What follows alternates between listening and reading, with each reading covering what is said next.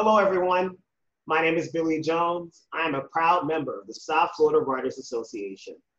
On behalf of our esteemed organization, we welcome you to the July 2020 Virtual Showcase, our author virtual showcase, a virtual experience.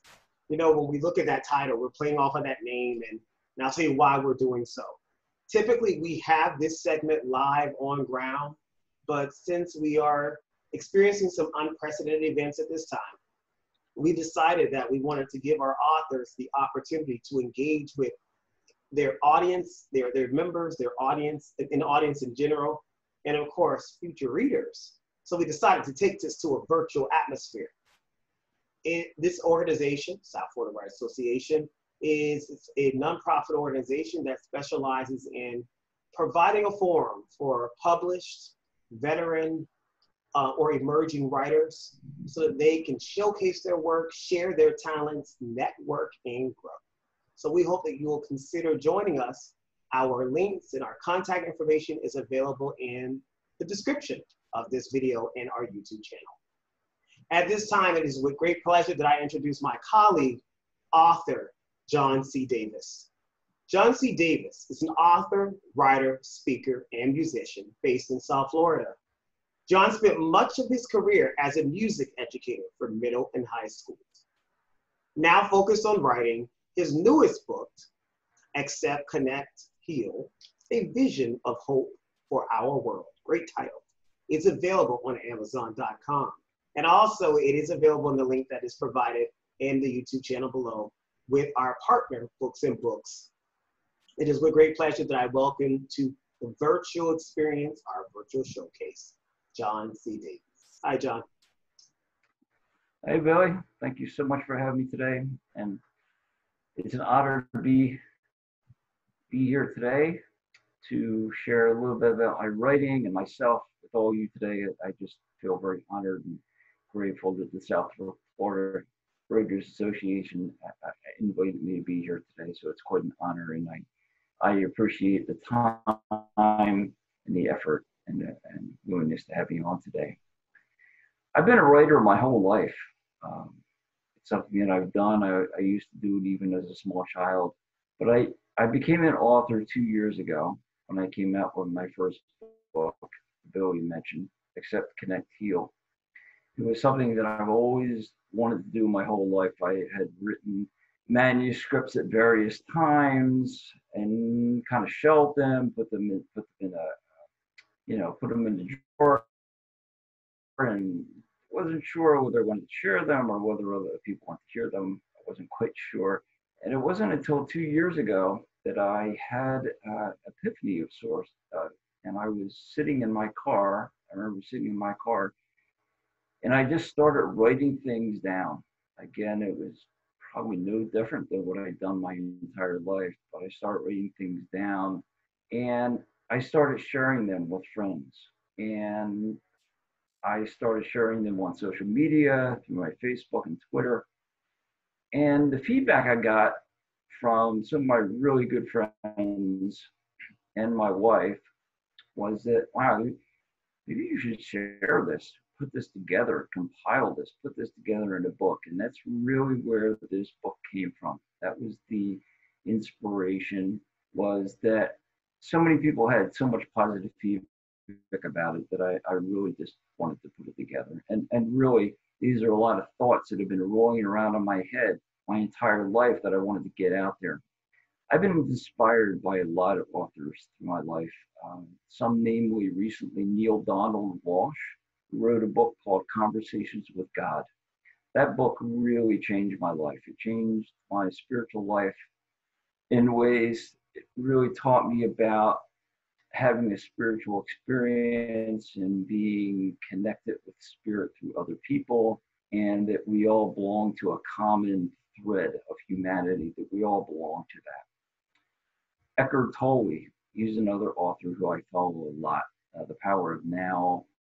There's so many great books that he's frankly inspired me to be a writer over the years. I self-published my book, Accept, Connect, Heal, with the help of my writing coach, Lawrence Paula, who is based in San Francisco, California, who's been a real inspiration to me over the last couple of years. And I hired a wonderful formatter who did my formatting in the book, Jo Harrison. She lives in France, and I hired her, and she did a great job with that. I also hired a really good friend of mine, Gina Nault, who did the beautiful cover of this, which I was so grateful to her. I've known Gina for years and years, and when I asked her to do the cover, she was just, I don't know, just really honored to do that, and it was beautiful that she accepted that. So I was grateful for that. What inspired me to self-publish this book, because I know a lot of people do go down the publishing route and some people do the self-publishing. The reason I chose the self-publishing is because a lot, frankly, because of the name recognition. I haven't been an author for long. I don't have the name recognition of a lot of authors who are out there already. And I really wanted to put myself out there and be able to have my work out there. So I'm grateful for the self-publishing route. I'm grateful that that option exists on Amazon. I wanted to read several things today. I wanted to start and explain a little bit about the book first before I read from it. There's 3 basic chapters in the book. The first one is accept. The second one is connect. And the third one is heal. And as I was writing this, talk about a little bit about the process of writing it, I wrote essays. Essentially what the book is a series of essays that I wrote about my vision of hope for the world. Essentially, it's how I envision the possibility of how we can get along with each other. Some may look at it as an idealized version, something that may or may not happening currently in the world. As you know, there's a lot of dissonance going on in the world. There's a lot of pain. There's a lot of issues going on right now. And I believe very strongly that we can hold a vision for a better world, a vision of hope. And that's where the subtitle came from, a vision of hope for our world. That I do believe that these aren't just idealized beliefs and things that I believe. I really believe that we have the capability of being better to each other. And so these writings I want to share are really based on my very strong belief that we do have that potential to be better to each other. And that there is really a lot of good going on in the world. And if we choose to focus on it, we can see more of it. That is one of my primary beliefs, that I believe that when we focus on good, more will show up. So I'm going to read the first reading. This is out of the Accept chapter. And this is entitled A Day Like No Other. And here we are. We have arrived at this day. We now have a decision to make. Do we assume that this day will contain the same events as the ones we encountered yesterday? Is anything really the same?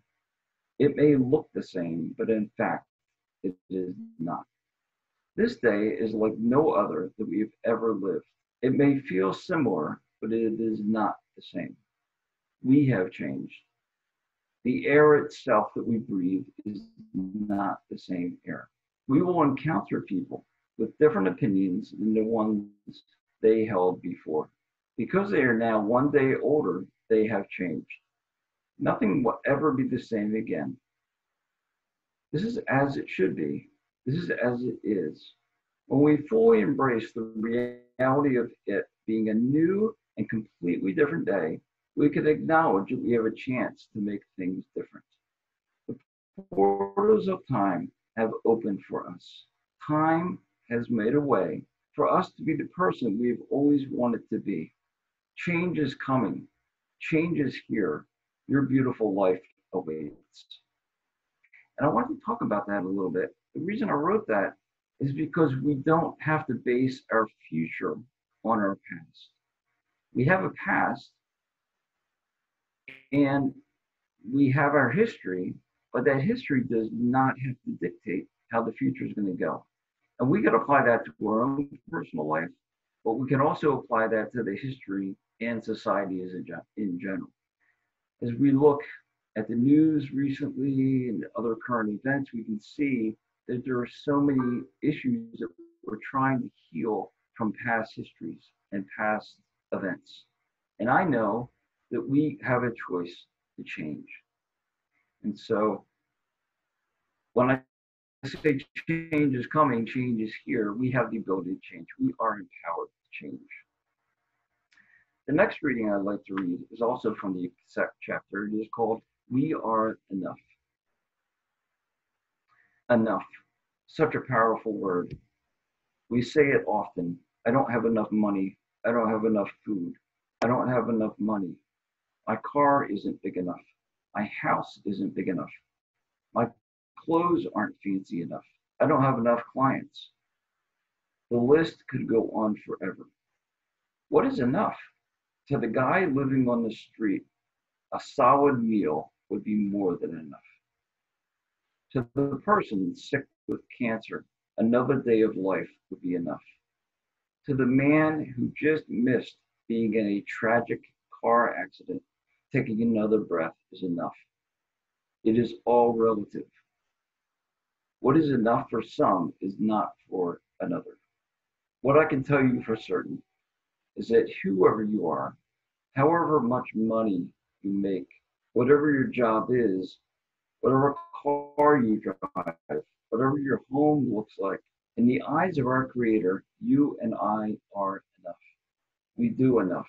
We are loved unconditionally, exactly for who we are.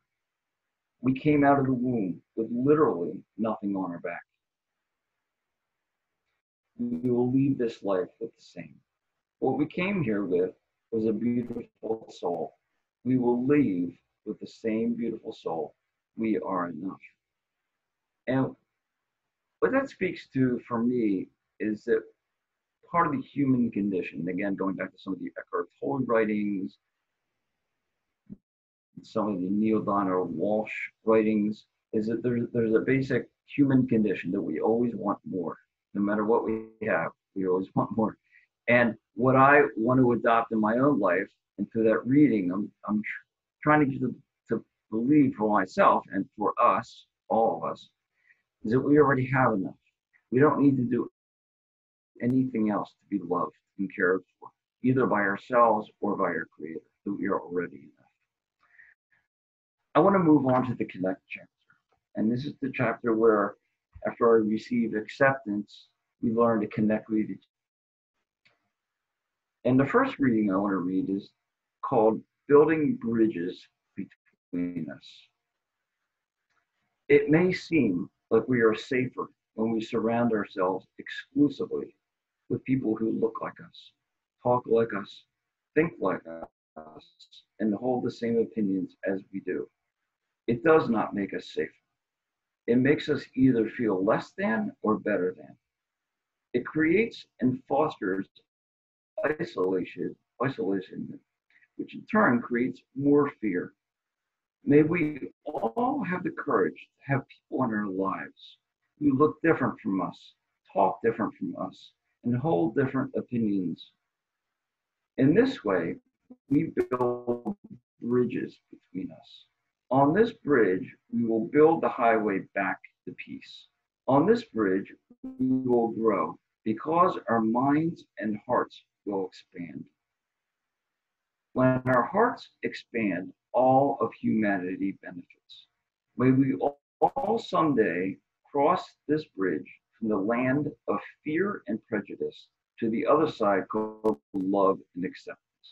This is my prayer today, and goes back to celebrating what I believe we need to move beyond just tolerating each other. I've always thought, well, I should tolerate people. I should tolerate people who are different than me. It's not just tolerating, it's celebrating.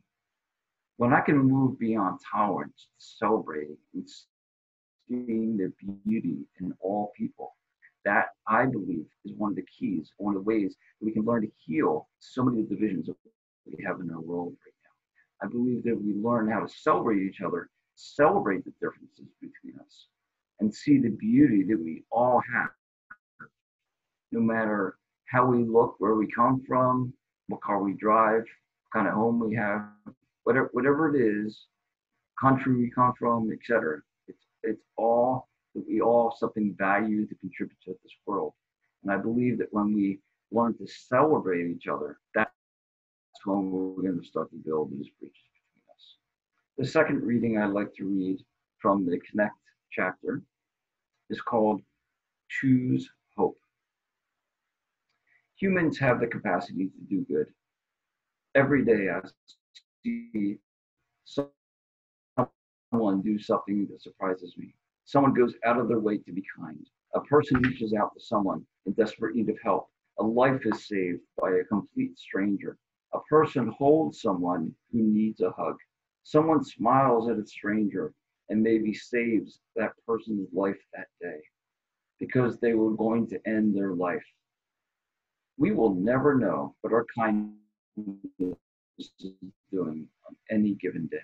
You really don't know how much your kindness will do for another. Whether you know it or not, you were sent here to help heal the planet. We all have this choice. That's what makes being human so wonderful. Not all humans make this choice, but today I will. I choose to be a light to others. I choose to allow the light of God to shine through me. Choose to believe that there is hope for us. Can you believe this with me? Can you see it with me? If you and I can see it and believe it, we will inspire others to believe. What this reminds me of is Nelson Mandela. He wrote a poem called Shine Your Light. And it was in his inaugural speech. And what he did was he talked about shining the light. And that when we shine our inner light, we inspire others to shine their light. And it's when we allow ourselves to be ourselves that we will inspire others to be themselves and be their own beautiful light.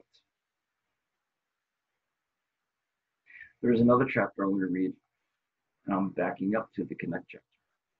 This is called You Are My Spiritual Eyes. We humans exist as a group. We don't do well alone. Only as part of a nurturing and caring family can we thrive. We look out for each other and become the spiritual eyes and ears that we cannot be for ourselves alone. What you have to give me is what I cannot give myself. I give to you that which you need. Together, we help to guide each other down this road of life. This road is so full of blind spots. You will help me over that crevice that I would have fallen into if it were not for your loving hand reaching out. I will help guide you around that blind corner. I will never intentionally allow you to get hurt. Thank you for helping me down this beautiful road of life. We will lovingly guide each other into this amazing life we have created for each other. In the psychological world, therapeutic world, there's something called the Johari window. Several of you may know what that is. But it's the belief that we cannot see our blind spots. We cannot see those things that we need to heal inside ourselves. We need other people to help us. And that's my belief that through connection with each other, through interaction, through community, this is how to help us work through our own blind spots. I know I have own blind spots in my life, and I've had many people in my life who have helped guide me over those blind spots, through those places, those dark places that I didn't know about. The last reading I'd like to read today is called The Inherent Good of Everyone. When we stand up and say that all human beings are created in the image of their Creator, there is no way for us to treat another as subhuman. When we can admit to the inherent goodness and the worth of other people, we cannot and will not disrespect them. When we say that every human is a beautiful and radiant expression of the Creator, we cannot help but be willing to treat them as equals. You cannot harm someone when you value them. When we decide as a human race to see every single human as valuable, then all wars will end. All racism will cease to exist. All religious prejudice will end. All sexism in all its ugly forms will disappear. Slavery of all kinds will be gone. What I have learned is that this love and respect of another must come from within ourselves. If we love ourselves, we will then love another. Ultimately, the healing of our planet begins with loving ourselves. Then this love will radiate outside of ourselves. When we respect others, we humans will do what we came here to do, and this is to love each other. That's why we are here. When enough people believe this message, we will see the change we all want and need to see. And in wrapping up, I just want to say that I do believe that. I do believe that if we accept each other, we can learn to connect with each other. And by bridging those connections and healing, we can learn to heal ourselves and each other and our planet. It is through these beautiful connections that I believe this is how we heal. And that is the end of my presentation. I thank you again for allowing me to be here. Thank you. Thank you so much, John, for your inspiring words, your advice, your reflections. And folks, if you haven't done so already, go ahead and get that book. The links now are provided below so that you can purchase your copy today of Accept, Connect, Heal, A Vision of Hope for Our World by John C. Davis. We thank you so much for listening to this segment and for supporting our authors. Please continue to stay apprised of all of our activities by visiting our website at www.southfloridawriters.org. And you can also find us under a similar name, South Florida Writers Association, on our YouTube channel. We appreciate your support. Be well, and we look forward to seeing you at more of our workshops and our virtual showcase series.